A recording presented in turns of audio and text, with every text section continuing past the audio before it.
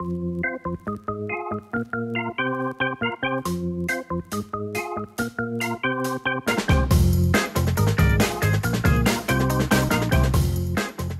Carey Jacobson. I'm the Director of Community Services at St. A.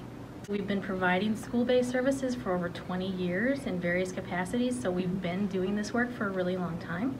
And right now we're just expanding exponentially. So we've focused considerably on enhancing our community presence in mental health services in Menominee Falls, Wauwatosa, South Milwaukee School District, and Arrowhead School Districts, in addition to the several that we already had in Pewaukee and West Dallas, West Milwaukee, and here at CWA. I think that makes 7 districts. To be fully staffed, we would have 26 full-time employees in our school-based programs, in our integrated community treatment programs, all preventative early intervention programs. Provide mental health consultation, which can be teacher recommendations, observations in the classroom, small groups, co-facilitating with guidance and school counselors, and then using the clinic license established school branch offices for all of the clinics.